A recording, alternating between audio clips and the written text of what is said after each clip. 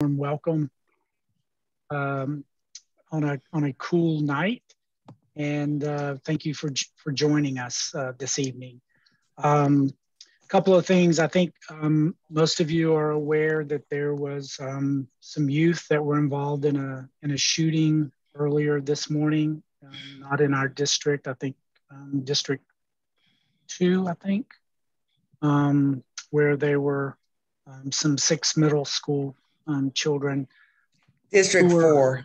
District 4, thank you. 6, 2 unfortunately passed away due to the shootings. 4 are in the hospital. 1 is critical. So before we open, I'd just like to take just a minute, have some silence as we, continue to come together in this participation to try to work with our police officers to help reduce the shootings. But unfortunately, now it's middle school children who are involved. So we'll just have a moment of silence to remember the 6 victims and their families.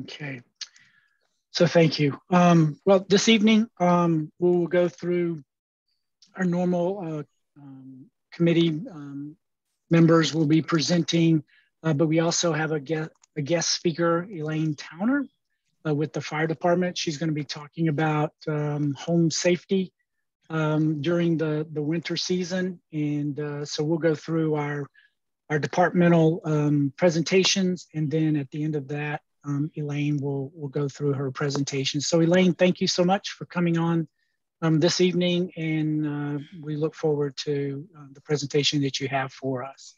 Thank you for inviting me. Yeah, you're very welcome. And so with that, I'm going to turn it over to Rebecca, and she's going to take us through the remaining part of our meeting. Rebecca? Thank you, Brian. And I also like to say happy holidays to everyone, and also we just have to continue to keep the great city of Durham, in our prayers with the sadness of the youth. I just want to share, just my heartfelt feelings when you hear young people, unfortunately, involved in tragedies like that. But it's good to see everyone. And we'll start with our monthly department presentations with our police department. We have Commander Robert Gaddy here, and he will share with us what's going on in District 2. It's yours, Commander. Thank you. Good evening to everyone, and as always, thank you all for being here and taking the time out to try to make a difference. District 2, we had a homicide. Matter of fact, I told Nick, I got on him the last time we were here. Nick was bragging and said he put it in here that we didn't have any homicides. And probably the day after he said it, that's when we had one. So he jinxed us. But we've had 1 homicide, and that was at 2309 Leadenham Street. That was on 11/13/2021. So far this year to date, we've had 7 in the district. We did see a decrease in robberies. There were 9 robberies in November versus 14 from October.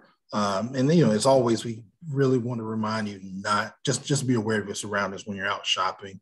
If you're buying bunches of things, bags and all that, make sure that you can put them away in your car, out of sight, out of mind.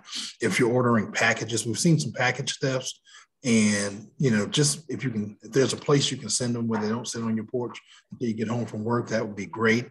Or if you can, a neighbor's house or something like that, somebody that you know is going to be home. That's one of the suggestions we would make, just to prevent people from coming in and trying to take your items that you've ordered for Christmas. We've seen a decrease in aggravated assaults. We had 16 incidents versus 19 in the previous month.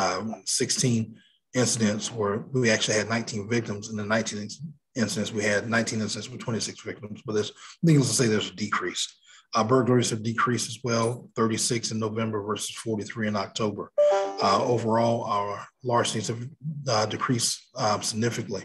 We only had 174 versus 221 larcenies in October. And so of the larcenies that we had, of the 174, 82 were from motor vehicles. And so about 75% of those vehicles were unlocked at the time.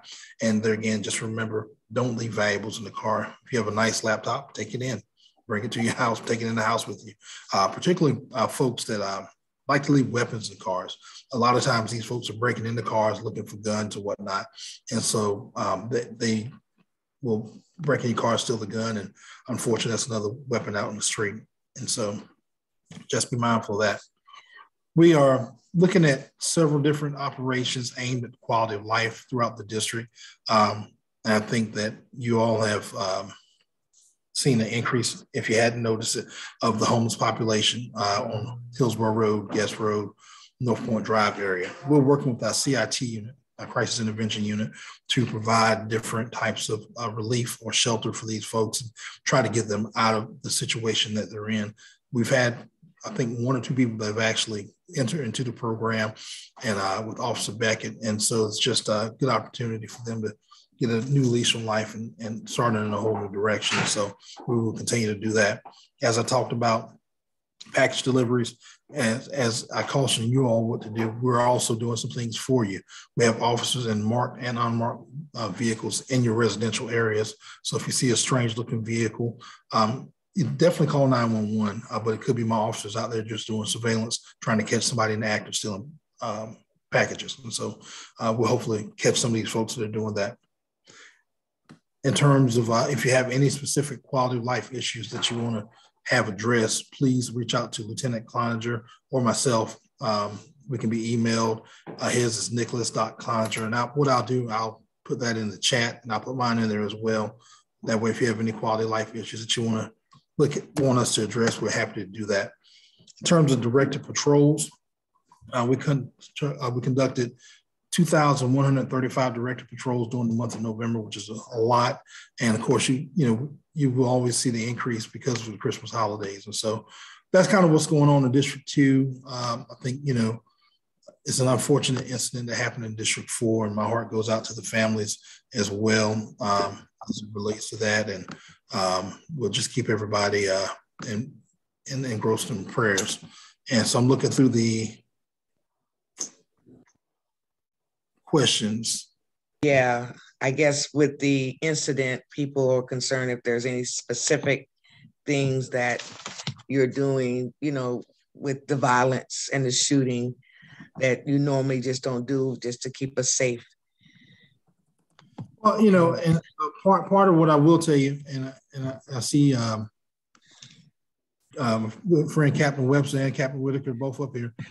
We've done a lot of work with the Sheriff's Department to do joint operations as well as our own staff as much as we can between calls for service. Unfortunately, due to our staffing issues in our patrol section particularly, we have not had the opportunity to really get out there and do a lot of proactivity.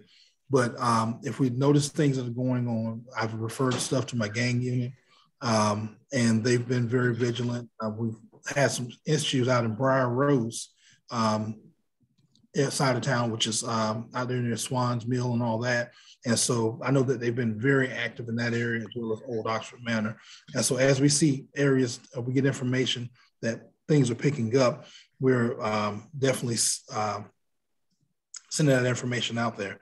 And it says all the shootings gang related. Some of them are, and honestly, I would hate to tell you that they're all gang related because I don't work that area. And so what I can do, I'm happy to have one of the SOD commanders join us on the next PAC meeting if we need to get some of those questions answered about gangs. Somebody also was asking about, is the homeless uptick kind of related to, people being released from hotels on certain areas of town? I don't know. Yeah, I think it's definitely a more of a COVID issue, and not just so much hotels, but just in general, people not working or not receiving the assistance that they once received. And so I think that that's where you see a lot of uptick in it from. I've dealt with people here recently from other areas like Charlotte, from across the different state, Asheville, that we've ran across talking to them as they're out there panhandling. And so I think it's more than just the hotels. It's greater spread than just that. Well, Commander Gaddy, I also have a question. What is the staffing number that is normal for District 2, and what's the shortage? Well, and so, we tip on the regular here recently, we've probably been running about 57 to 60%, 62% staffing. And so it just, it varies, it could be a number of things. If another district is short, then they may pull staffing from District 2 to supplement that. Or if I have people that call out sick or family emergencies. And so it kind of fluctuates. But on an average, we're probably running on a 57 to 62% staffing with just my staff. But now there's also supplemental patrol that comes in. And also we have a slide unit that comes in that boasts that 62% up to 70, I think as high as 77%. So 62, that number I gave you is just what my staff is with the vacancies I have. Thank you. I have a question, Captain Gaddy. It has to do with, you hear on the news, over and over and over that, Durham doesn't have enough police officers, blah, blah, blah, blah, blah, blah. But I also know, or at least I've been told, that our police department does not get paid as the surrounding counties or cities do. We have another new police chief, and I know the previous police chief was very active in trying to raise the salaries for our police officers. And now that city council has been voted in, that's done, so that's not going to change. What is it that we as citizens can do to help support the increase in wages so that people will want to be police officers in Durham as opposed to driving 10 miles someplace else where they can make more money, which I don't blame them for that. So I would like to support the idea of raising wages for the police officers, especially since city council gave themselves a price increase, their own cost increase of $10,000. So I would like to know how we can help make that change and make it happen as quickly as possible. Well, and what I would tell you, just first of all, professionally, I think every agency across America has experienced the same thing with the inability to get people to apply for the job and become police officers. And so, it's not just a pay thing per se. However, that does play into it. And so what I would tell you that I know for a fact is that the city manager, they've done a workplace study. And so hopefully they'll be presenting some numbers to the city council that shows where we are in relation to other cities. And so I think that, if anything, the biggest thing is to urge your ward representative or your, even the mayor and people like that, as citizens urge them to, this is important to us, that officers get paid and we don't lose them to that. And I say, if you want to help us, that is usually the biggest thing I would tell you, is just talk to your representatives and the people that we as community members have elected to represent us, and make sure that they're holding our best interest at heart when it comes to things like public safety, when it comes to any type of thing that affects the community as a whole. Thank you. Yes, thank you. If there are any other questions, if we don't have anything right, let me see, do we have anything left in the, I guess people were talking about, what is it, previous shootings. I guess we've sort of addressed it. I mean, if you have anything specific that you want to address, we're going to continue on with our departmental briefings, but Captain Gaddy will be here with us. And so he is going and ready to answer any questions, but please just get specific in the chat so we'll know exactly what you're talking about. And we'll make sure that he gets those at the end of the presentations or during the presentation. All right, let's go to our Sheriff's Department. And I see we have Captain Whitaker. Do we have Captain Webster here? Yes. Yes, Captain Webster, I see you. Captain Webster, what's going on with the Sheriff's Department? Let us know. So I'm going to turn that over to Captain Whitaker tonight. Captain Whitaker, let us know. Right. How's everybody doing this evening? Hope everybody's doing well. I hope everybody had a great Thanksgiving and happy holidays.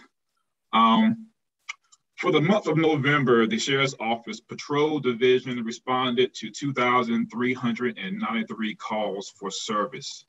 Our residential break-ins outside the city limits of Durham did drop with only 15 break-ins in November. However, there were 46 break-ins to motor vehicles, which is slightly higher than the previous month. On 5 of those break-ins to top motor vehicles, firearms were stolen.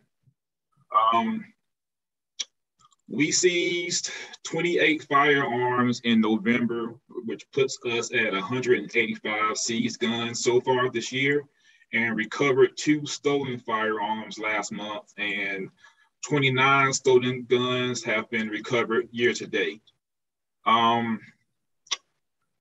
61 traffic accidents were investigated, where 32 were property damage only, and 29 did result in injuries. We conducted 592 directed patrols. 421 were property related, and 171 were directed patrols for traffic. Let's see, a total of 490 traffic stops were conducted, of which 80% of those were speeding violations. The Civil Division received 114 writs of possession, which is residential padlocks, from landlords and apartment companies. Out of those 114 padlocks, unfortunately, only 13 were returned to the renters being able to pay their balance or working out something with their landlords. 101 padlocks were actually conducted in November. And lastly, there were 5 incidents where people suffering from some kind of cognitive impairment or mental illness were located after being lost or wandering off. All 5 of those citizens were a part of our, what we call a Project Lifesaver program. For those that are not familiar with our program, it's a free service we provide that saves lives and reduces potential injuries by quickly locating adults and children who wander due to Alzheimer's, autism, dementia, or any other related conditions. Citizens that are enrolled they wear a small personal transmitter around either their wrists or their ankles, and it emits this tracking signal. If the client goes missing, the caregiver notifies us, the Sheriff's Office, and we have a trained search team that will go and respond to the missing persons to their last known area. On average, Project Lifesaver clients are located within 30 minutes or so. And that is it from the Sheriff's Office, unless Captain Webster has anything else that he wants to share. I just have one other thing. We did and Captain Gaddy, I'm going to steal your thunder here just a little bit. This past Saturday, Captain Gaddy spearheaded a FOP Cops and Kids event at the Target at the old South Square Mall, where he had pulled together a lot of law enforcement officers to go shopping with kids who are in need. And that made a lot of children's Christmas. And the faces and just the kids themselves had a wonderful time. But I want to publicly thank Captain Gaddy for doing that and putting that event together. Well, thank you, Captain Webster, for highlighting our commander out here in District 2. We always feel like we have, you know, between the police department and the sheriff department, we're very fortunate. So I'm not surprised he did it, and everyone was involved. So that's a wonderful thing. Congratulations, Captain Gaddy. Well, you're welcome, for sure. We're going to continue on. And like I said, make sure that if you have something specific, put in the chat, and me or Brian will be. Do you have something there?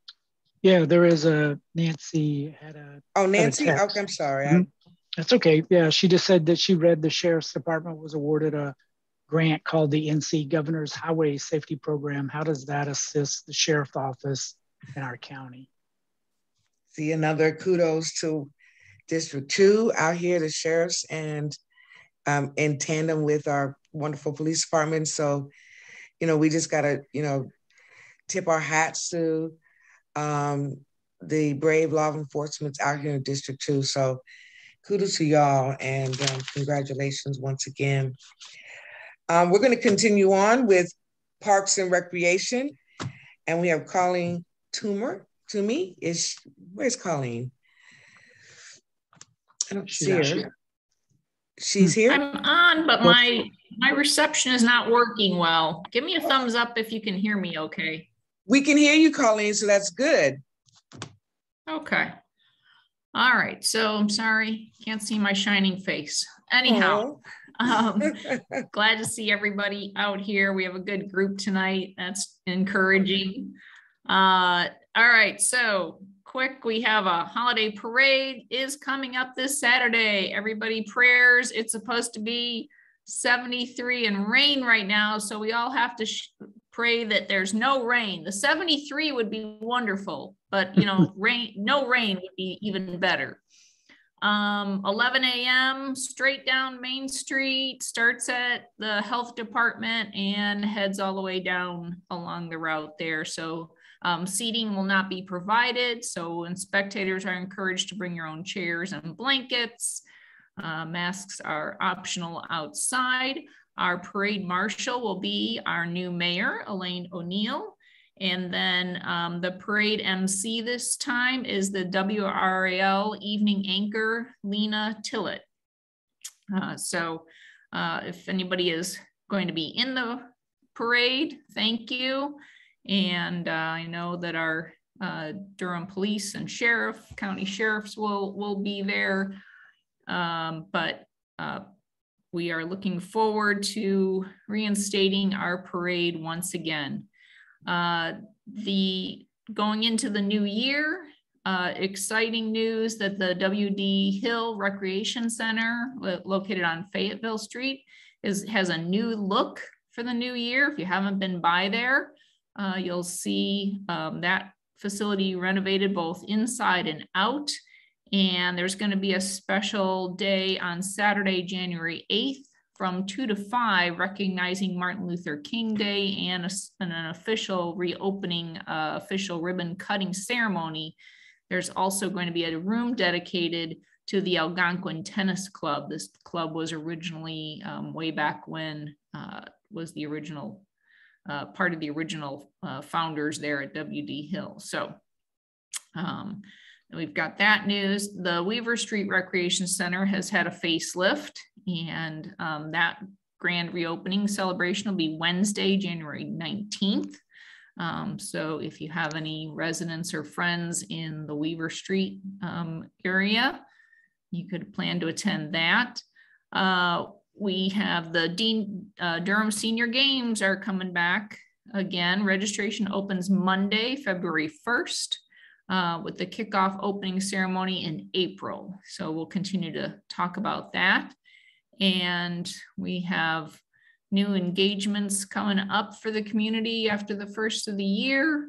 If you haven't been out to the Hoover Road new park property, that's exciting to see all the new fields. We have a new playground going in up there.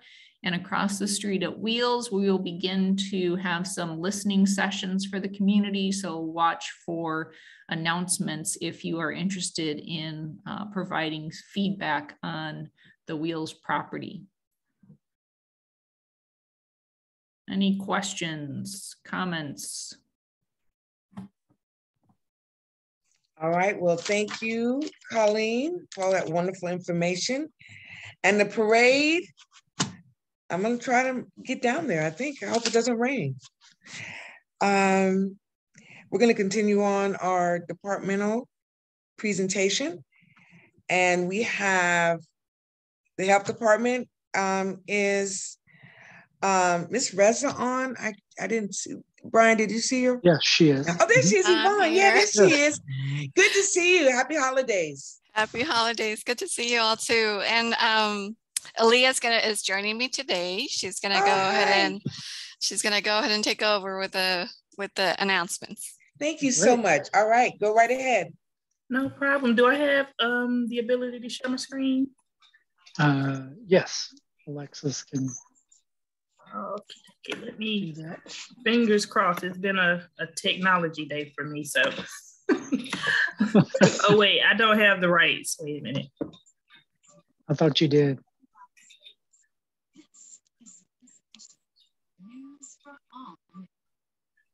There was a time when the spirit of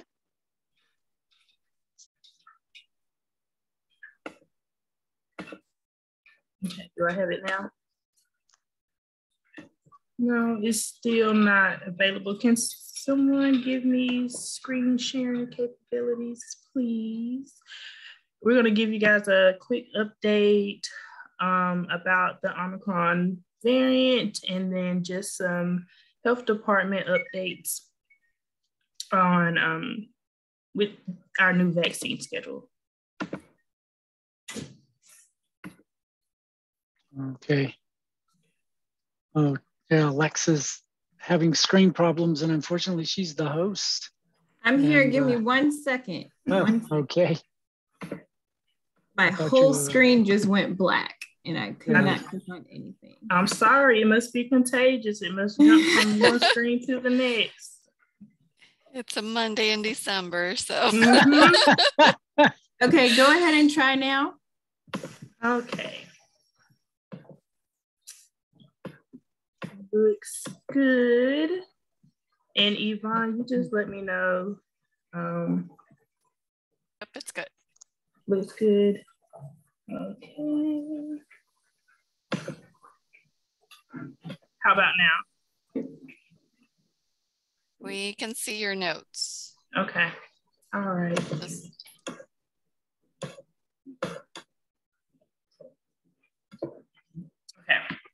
There we go.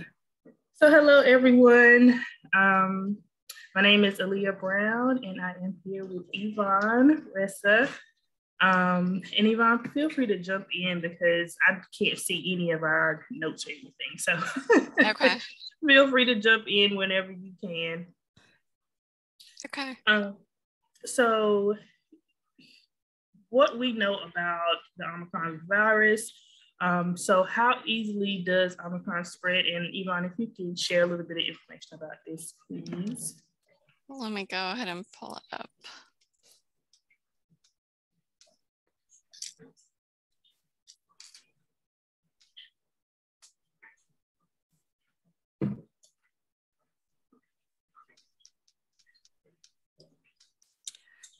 All right, so just, are you guys able to hear me? Yes. Mm-hmm. Okay, sorry. So as far as the Omicron, what we know, how easily does it spread? So the Omicron variant likely will spread more easily than the original SARS-CoV-2 virus, and how easily Omicron spreads compared to Delta remains unknown.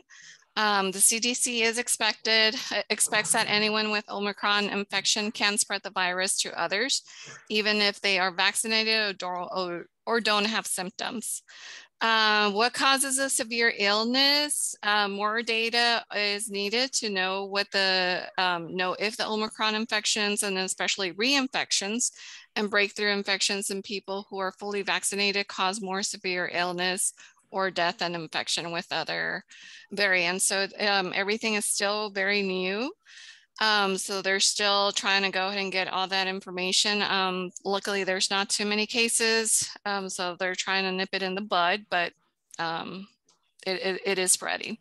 Will vaccines work against the Omicron? Current vaccines are expected to protect against severe illness, hospitalizations and deaths due to infection with the Omicron variant. However, like with the other variants, breakthrough infections in people who are fully vaccinated are still likely to occur. With the other variants, like the Delta, vaccines have remained the best effective and preventive measure for severe illness and hospitalizations and death. The Omicron further emphasizes the importance of vaccinations. So the rest of the information Leah will go ahead and cover as far as our hours and all that stuff.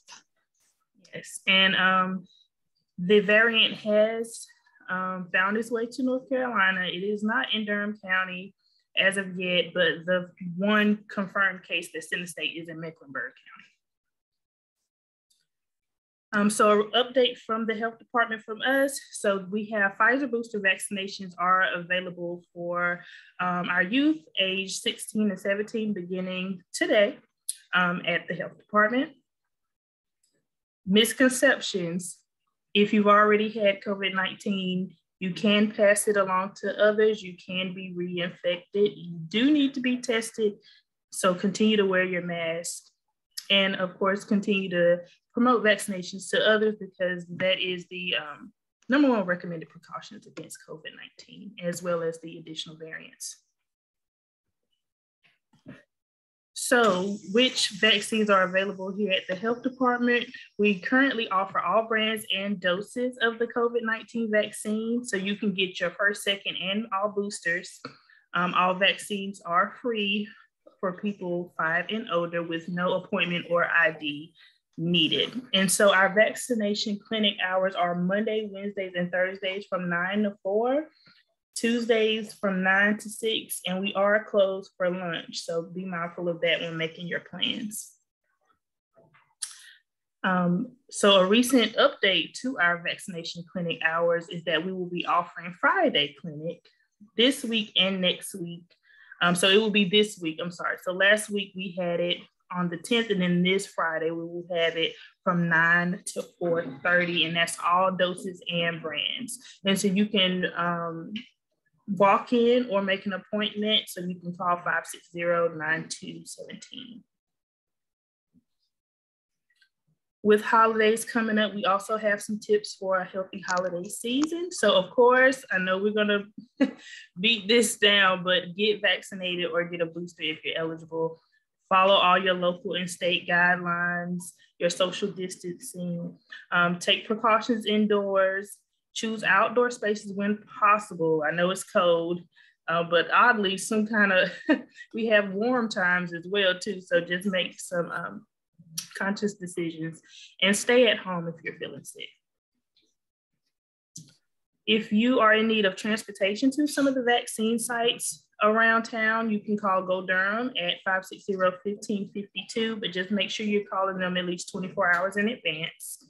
And for those whose vaccine cards is getting a little flimsy or you probably lost it, you can call the COVID-19 Vaccine Help Center at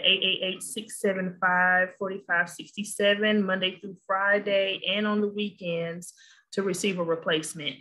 And also they can guide you whenever you went through any retail locations like CVS, Walgreens, and things like that. They can give you the information on how to receive your information from them as well.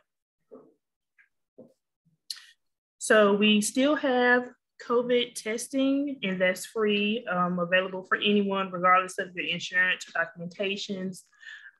You can go through here and register for a test, or you can also call to get your COVID testing scheduled as well. And so these are some of the testing sites. So we have one through El Centro Hispano, some of the local housing authorities as well. So if you need this information, please reach out to us. And of course, if you need transportation to this, they do offer that as well. So here are some of the links to join some of the email listings. And we send out an update every week, even though I know information comes out so fast, but we try to make sure the information is up to date. And you can also access information from our COVID-19 data hub as well. And that's all for us. I know it was a lot. No, it really wasn't. It was wonderful because it's always good to be reminded. We really do appreciate it because we always were asking Ms. Reza to, you know, continue to give us this information because, you know, we're still in it. So yeah, we appreciate it. Absolutely. All right, well, keep us updated. Is there anything else? If you have any questions for the health department, once again, put them in the chat and me and Brian will make sure that we'll get them to the appropriate. There is somebody? There is one. Colleen asked, what's the average walk-in wait for a booster? Do you know what the average wait time is for the booster if you would just walk in? I haven't seen any lines at all, Colleen, at all, to be honest. It's everybody's going in as soon as they go ahead and check in, not even at the check-in booth. They're going in right away. So it's still doing pretty good. The first week that we started with the boosters, there was quite a bit, and we're seeing a frequent, a good flow of people, but no lines have yet to be seen yet. So, and it's important to go ahead and emphasize for the 16 and 17 year olds. Keep in mind that those boosters are just Pfizer. With the adults, they did go ahead and say that once you got the booster, if you decide to go ahead and get any other, now that all of them are available, you can go ahead and get it. With the teenagers, only the Pfizer up until now has been authorized. And really quick about the wait, although you don't need any appointments to come in, if you're worried about the wait time, I haven't seen too much of a wait, but you can always call and see how busy it is prior to you coming. But honestly, so far I'm seeing the longest time being actually getting into the building. Yeah. So going through the screening process. But right. Other than that, I think you guys should be good. Perfect. Thank you so much. Well, I'll tell you what, that was wonderful. I thank you ladies for that information. We're going to continue on. NIS has just really supportive of District 2.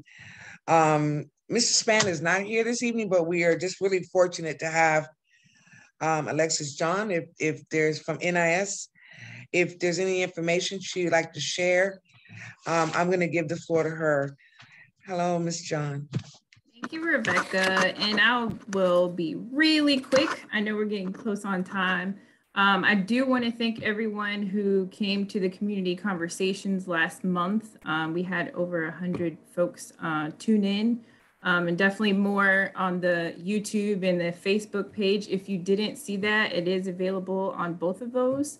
So you can definitely go to community engagement team on Facebook and view it there. But that's only the beginning. We definitely had a good conversation there. Folks were able to ask questions. They received information from the community resource unit, the community engagement unit, and victim services, the 911 center, and there were words from Chief Andrews and Sheriff Burkhead.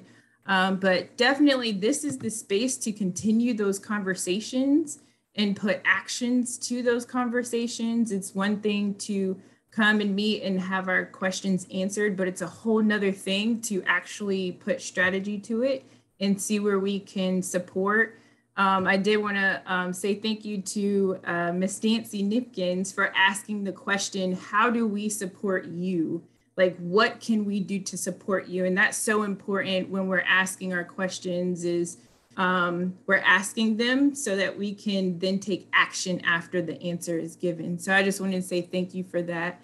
And so as we go into the new year, Hopefully when we come to the next meeting, we can continue the conversation that started with that community conversation and see what we can do as a PAC so we can actually put action to our words. And thank you. That's it. Thank you so much, Alexis, for reminding us how we all really are working together for the greater good of Durham. So we do have a speaker this evening. We're very fortunate to have Elaine Towner here from the Durham Fire Department. And since, we're during these holidays and people are, candles and lights, and then we just wanted to give something, just a reminder to everyone how important it is to just be safe. So I'm going to put the floor to you, Ms. Towner, and thank you for being here. Well, thank you very much, Rebecca, for the invitation. And I've enjoyed hearing what your PAC group and all the department members had to say. I really thank you for the invitation. We are always looking for communities and people in the community that want to know how to keep themselves safer, keep their friends, family, their homes safer. And that's what the fire department is all about. We're always trying to figure out how to get the word out. So this is a wonderful opportunity. I am a captain with the Durham Fire Department. I've been with the fire department for 27 years. And the last 2.5 have been in community education. Saw Alexis on the meeting. I've gotten to work with her in a lot of different avenues, and it's always great to be out in the community, even virtually. So the thing that I want to tell everybody and talk to everybody about tonight, we're going to kind of start with a picture that I sent out, and I think Brian was going to share. There's a picture that says shoes. So if you can show I'll try that. to do that. Yep. Alexis, I cannot. It says host disabled participant screen sharing. Go ahead, try it again. Okay. Yeah, I sent this stuff out. I wasn't sure who was going to be in control. No, not a problem. Not a problem. I'll just, let me, I know which one you're talking about. Just give me just a second. It was an attachment, just that it's just a still. Right. So when Brian gets this up, this is a board that our fire chief out in Bahama put together to use in different venues around the state. It's been to the state fair. It's been in a couple of different places. And it's just to kind of show people what the fire deaths in North Carolina look like this year. So that board right there has 81 pairs of shoes on it. I took that picture a couple of months ago. There are now 110 pairs of shoes on that board. And each pair of shoes is representative of someone who died in a house fire in North Carolina this year. So we felt like that was a very impactful way, because they tried to get the shoes to be representative of the people. You can see the little tiny ones up there at the top there. We lost some children in these fires. I believe the shoes that belong to the oldest person on there, it was a gentleman who was in his early 90s. So you can see from the shoes on that board that fire can affect everyone, and it affects everyone across our state.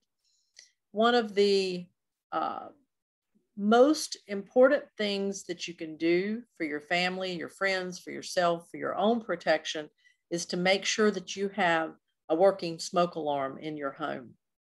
47% of those shoes would not be on that board if those homes had had a smoke alarm or had a properly working smoke alarm in their home.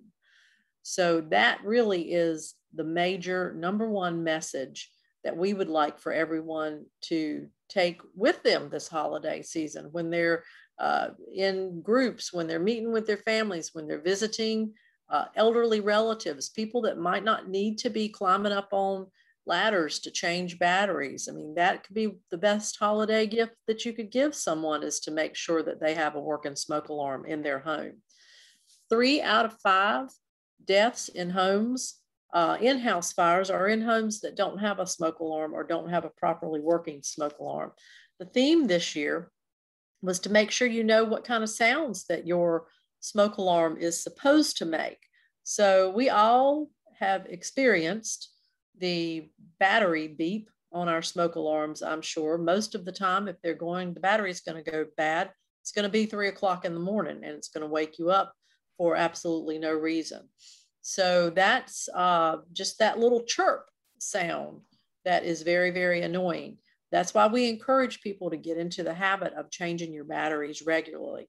A lot of our homes nowadays have smoke alarms that are wired into our electrical system, but they're still going to have a battery backup. And that's so that if the power goes out, you're going to be able to still have that protection from the smoke alarm.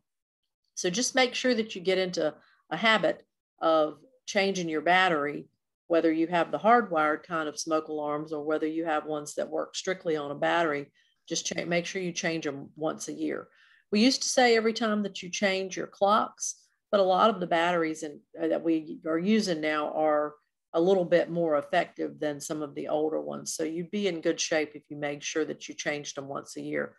The smoke alarms have a life expectancy. And that's one thing that a lot of people don't realize. They think as long as it's going to make noise, that means it's working effectively. It is not, because those little sensors that are in our smoke alarms and our carbon monoxide alarms too are constantly testing the air and looking for the danger in your home. So they get old and they get to where they're not as effective. So you've got about a 10-year lifespan on smoke alarms and around a 7-year lifespan on carbon monoxide alarms. So think about that the next time that you change your batteries, and see if you can find that manufacture date on your smoke alarm or on your CO alarm and replace it if it's within those times. We encourage people, even if your smoke alarm goes off inadvertently and because you burned the toast, or somebody's doing a little bit of holiday cooking when they weren't paying too much attention to what's going on, use a kitchen rag, wave it. Don't take the smoke alarm down, because sometimes you may forget to put it back up.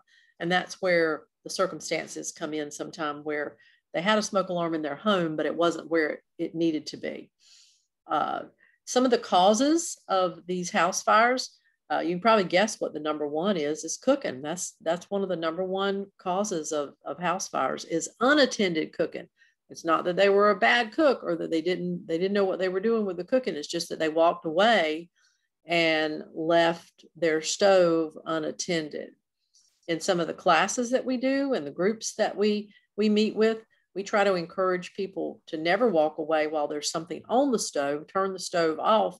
But if you absolutely have to leave, take something with you from the kitchen. Take a hot pad, take a wooden spoon, take a spatula, take something that when you see it in your hand, you're going to remember to go back to the kitchen and check and see what you have on the stove.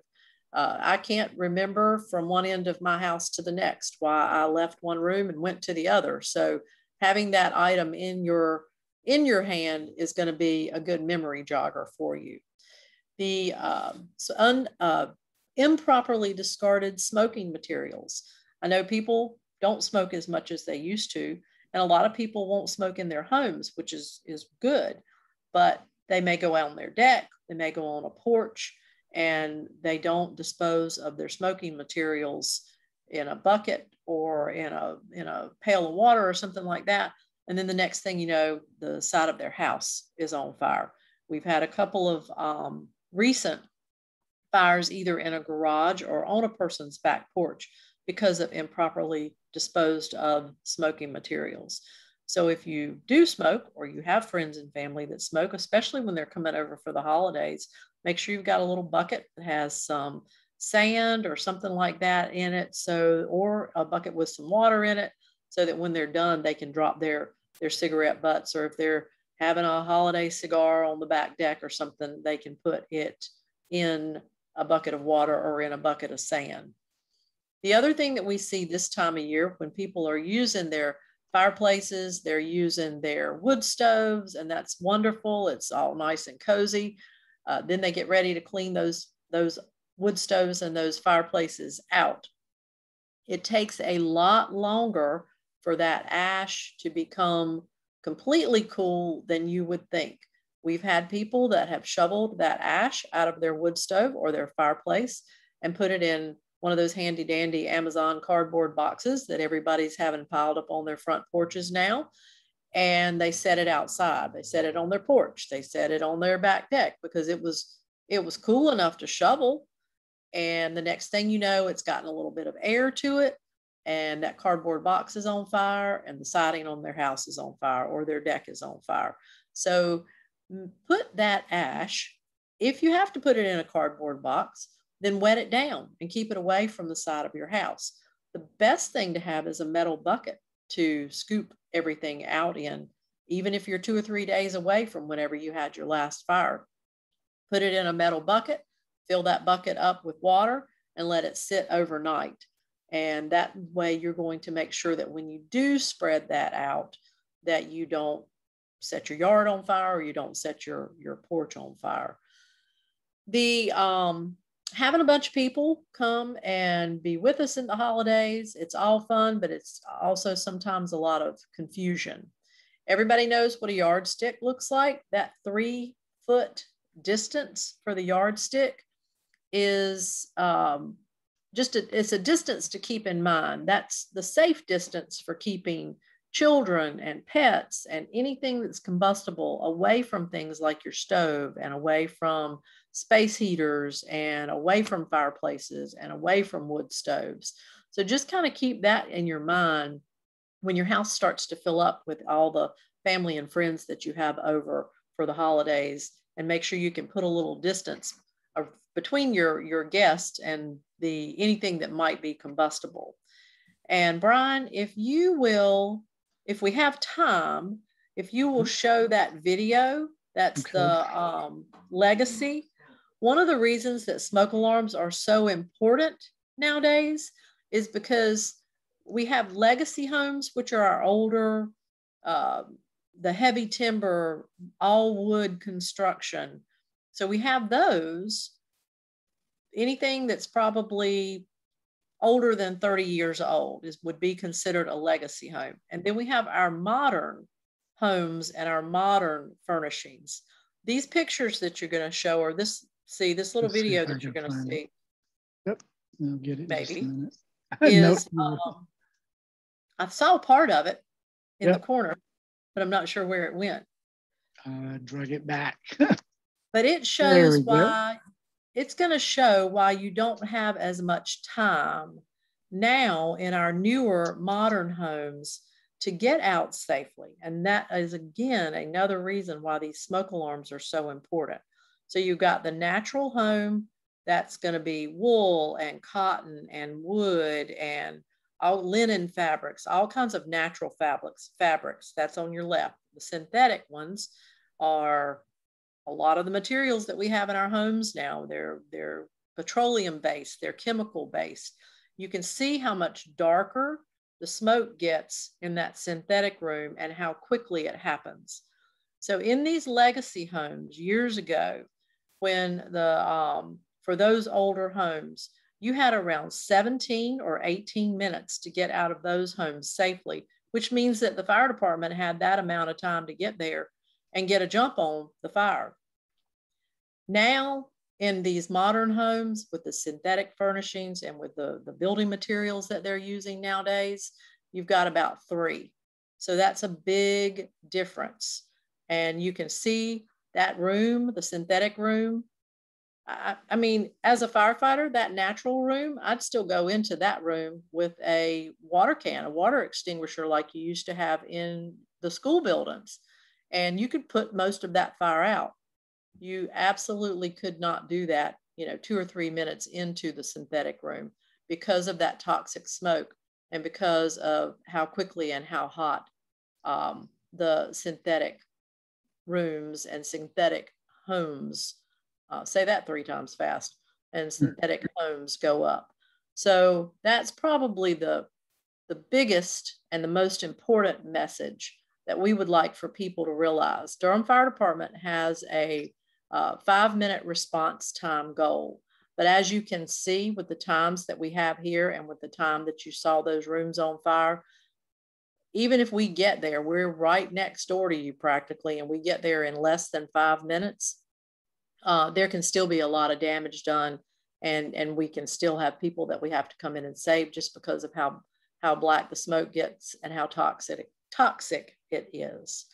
So those are just a few things that we would like for people to take with them and to remember, and to have really, really safe holidays and wonderful, happy gatherings with your family and your friends, and share a little bit of this information. Everybody can give the gift of having people be a little bit safer in their homes and with their families for the holidays.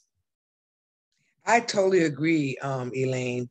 And I just want to, again, thank you for, such timely information. The holiday season is, people can't forget. Because I'm not a smoker, I'm just thinking, when you do have people over, maybe you should just get a can of sand anyway, because you don't know who's walking out your house smoking. Exactly. Good Lord. Smokers are polite. They don't want to smoke in somebody's home, but they may go out on the porch or they may go out on the deck. And if you know you're having smokers come over, then you can make sure you've got those buckets of sand or those buckets of water or something like that. It's better than being stubbed out on your deck, or even if they fell off of the arm of the chair or something like that. It's just a nice small, and make sure it's a metal bucket. We don't want to be doing this with a plastic bucket or something like that, but you'd probably still be okay. But a little metal bucket with some sand in it, and they'll think you're the best hostess in the world. I think so. Well, thank you once again. We're going to definitely have you back. Well, I'll tell you what, it's just been, just such a eye-opening experience. And I'm just so happy that we had, all our presenters to share with District 2, and just go out and let our neighbors know, and all the people that we know up here, that, this is the place to be if you really want to find out what's going on. And we need more people to get involved. So we're excited about that. So I want to thank you, and I'm just going to pass it back to Brian. All right, thank you. Elaine, Colleen did have a question. She asked, does the fire department still come to your home and replace smoke detectors if needed, or did that go away with COVID or low staffing? No, we do that. We partner with the Red Cross and with the Department of Insurance Office of the State Fire Marshal's Office, and they donate smoke alarms to us to be able to go and put in people's homes that need them. And we are still doing that. We have been up and down as far as the COVID cases as to whether our firefighters can come and do it, or whether my partner and I try to come and take care of it ourselves. When the COVID cases are high, then we try to protect our firefighters and keep them from going into people's homes unnecessarily. They're in and out of sick people's homes when they have to be on calls, but we do try to keep them out of people's homes. So my partner Antoine and I can take care of that. You can go to durhamfd.org, and it will show you some of the things that there's just information in there about the fire department, and having a smoke alarm or a CO alarm for that matter is one of those options. Great. Okay. Well, thank you very much. And Rebecca and I, again, thank you so much for all of our presenters. We thank you for coming this evening and participating. A lot of good questions, and we appreciate those. So I'll just end by wishing you a happy holidays, Merry Christmas. Try to enjoy time with your families. Specifically want to thank all of our police officers, fire, EMTs, because your 7 you're 7/24, 365. So we appreciate you guys still being available even during the holidays. Hopefully everyone will get an opportunity to spend time with their families. Have a great evening, and we'll talk to you guys in January. Bye-bye.